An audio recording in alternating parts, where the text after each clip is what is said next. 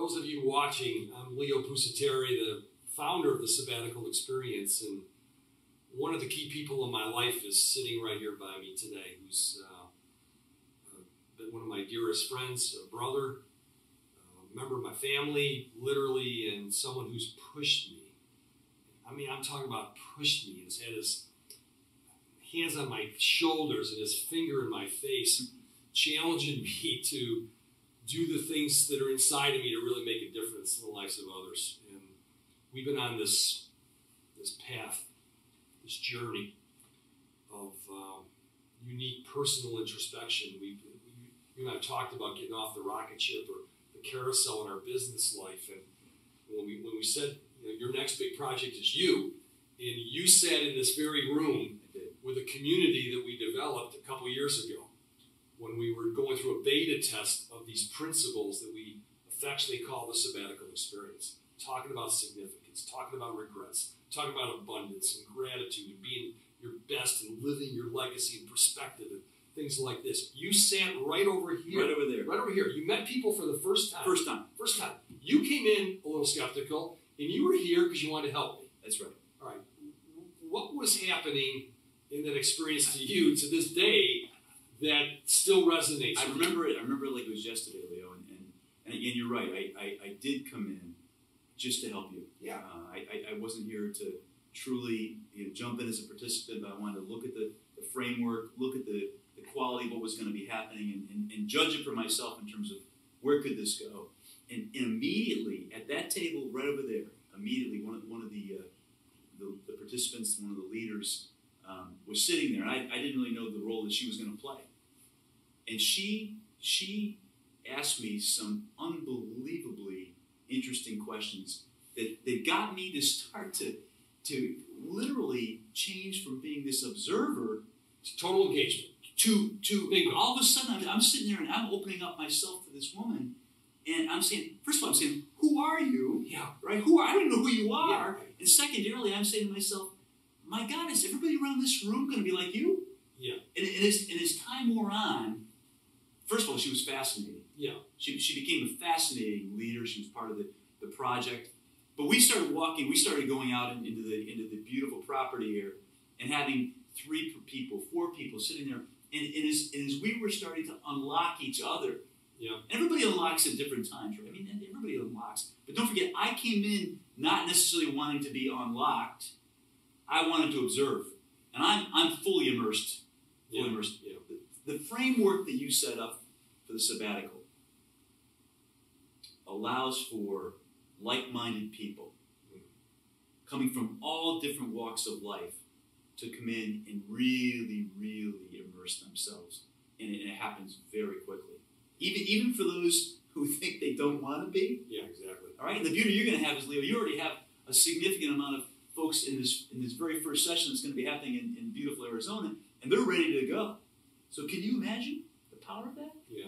It's funny because I was smiling watching you, thinking it was almost like you're going to be this little mouse in the room taking some notes and helping me. Next thing I know, you're out in the middle of the floor. She unlocked me. What's going on? Something happened quickly, and then you went from this, I'm going to come up to help Leo, to seriously engaged, personal, introspective experience for yourself. It was moving you to the point where you were acting on things I think you had thought about and weren't doing, and some of the other folks, other Bob Daughertys from St. Louis and Montreal and Toronto and all the places and people where people came into the program from, all of a sudden were acting differently. Do you remember when I said, and you said, I've never heard that from you before?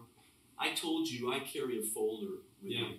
Yeah, that's right. A folder with me of all the things that have happened in my life that have made significance in my entire career. A folder of personal notes that have been written to me, of people giving me critiques about me. I carry a folder with me all the time. And I said, you wrote me personal letters and notes on cards that made significant emotional impact to me that I had right in that very folder that day. And you said I didn't know it. And at that moment, I sat there and wrote one to my wife.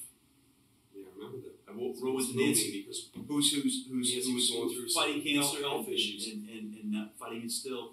And to me, that was the beginning of trying to change and become a better Bob. Yeah. A better husband, a better Bob.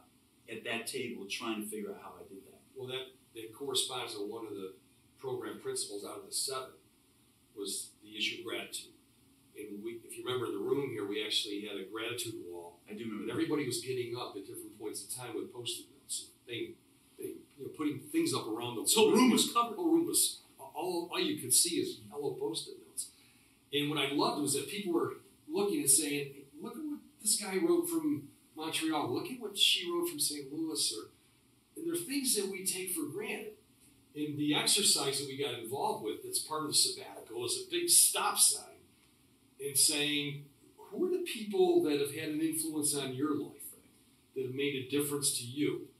And one of the things we do, and for those of you considering coming to sabbatical, we're going to be in your face in a nice way, but developing your top 100 list of people made a difference. And then in the program, what you experienced was the power when you say time out to yourself. And you started with Nancy, obviously. I did. With your wife.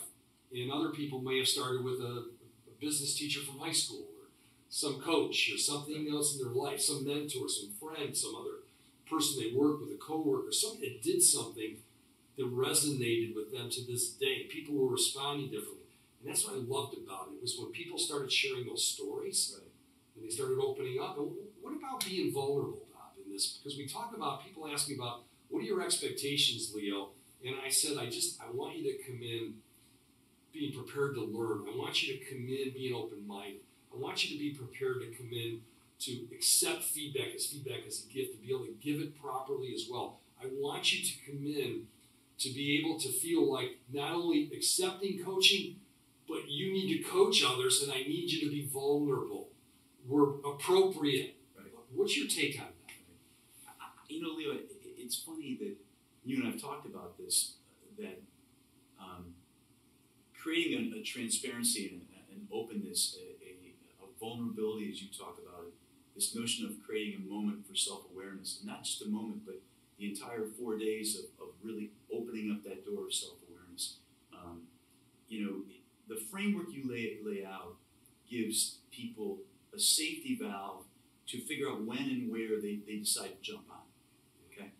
For me, it was immediately before the session even started with one of the leaders who was sitting at my table as we discussed. It was immediately. For others, you could tell around the room, they had to find the right moment. Yeah, where's the right moment? But I'm here to tell you that sooner or later, in the course of the framework of what you do and in the way that the exercises work and the different ways of going about where do we do it, how do we do it in this beautiful location, something there opens you up and creates moments of self-awareness and transparency. And the first time you put that yellow sticker on a wall and share a little bit about yourself, I can almost go around the room right now and remember everybody where they sat and what they said. Yeah. Right now. Exactly. 2 years. 2 years later, right now. Still picture. And ultimately what happens is that you start to develop a bond of this cohort of like-minded leaders. Okay? Yeah. A bond that I can only imagine now with how you've changed the framework, with sustainability for 12 months afterwards, with some coaching that goes with that. I can only imagine what's going to happen, because I believe will happen is that they're going to start to lean on each other as they walk away and challenge themselves around, what do I want to do now with my agenda, my customization of the sabbatical project? Me, what do I want to do for me? Yeah. Okay. Bob, just some final thoughts here. I tell people when they say, tell me a little bit about the sabbatical experience, and I immediately go to our tagline. I said, your next big project is you. And you need to start thinking about the next 5 to 25 years of your life around some of these important principles to take your success, to surround yourself, to go through that unzipping that zipper on the chest and allowing yourself to be more heartfelt and to find out what's deeper within you, what's really driving you in your life going forward and stuff. How would you net this out to a former partner at PwC or somebody on the board from the work you've been doing the last few years? If they said, well, what's this new program that you experienced? How do you put it in Bob Daugherty terms? Yeah, I think that I called it a gift. And I think that the talents we have, anybody who sits in this room has accomplished wonderful, great things. And my challenge for them is to think about their gifts and think about how can they make the largest, biggest, significant impacts in their life, where they're living it every day. Because you and I both know every day we have a chance to make an impact, and never have a regret. Never regret to say, why did I not do this? Why did I not do that? Why did I? And it never comes up. I need to spend more time at work. Yeah. I need to spend more time in the subway to get to in airplanes. It comes up to the other things that you never have a chance to totally reflect on and say, I'm going to make an impact there. There. I will have no regrets there. And there's no question, I said this to you before, the people that come to these projects and programs, they're good people.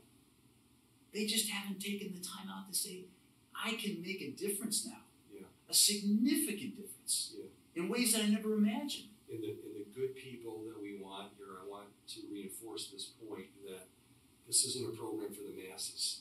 It's not. We've been pretty strict about this, that this program is built around scarcity, as I talk about. That you need to have a smaller grouping of people, right, in order to have the right environment of collective sharing and wanting to learn. It's the type of program where you might have a sparkling water, somebody might have a Tito's, somebody might be lighting up a cigar, somebody might just be looking at the mountains and the clouds. And just being a smaller grouping of people, they can say, Bob, you mentioned something today during that program. Right. Or, can I pick your brain on something here? And I wanted that to be intimate. They have no idea. I want it to be intimate. They have no idea the setting that you've selected for this program. If you can't get unlocked there, and I've been in just about every possible setting around the world. If you can't get unlocked there, then you probably weren't meant at that moment in time. And my guess is because of the scarcity, because of the kinds of faculty you have. Right. There's no question that we're going to take people on journeys with the Sabbatical project that they never possibly could have imagined. You've continued to unlock me. Thank you, my brother. Appreciate it.